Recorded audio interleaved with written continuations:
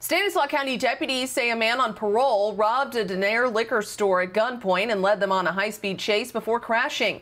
According to deputies, they got a good description of the getaway vehicle Wednesday morning and tried to pull the driver over, but say he took off, running through several stop signs and red lights before crashing into a ditch near Held Road and Briggsmore Avenue in Modesto. 35-year-old Daniel Reagan was arrested, and police say 2 guns were found in the vehicle, one with a tampered serial number, the other a replica deputies believe was used in the robbery. The sheriff's office says Reagan was on parole for a previous armed robbery. Katie Johnston for CBSN, Sacramento.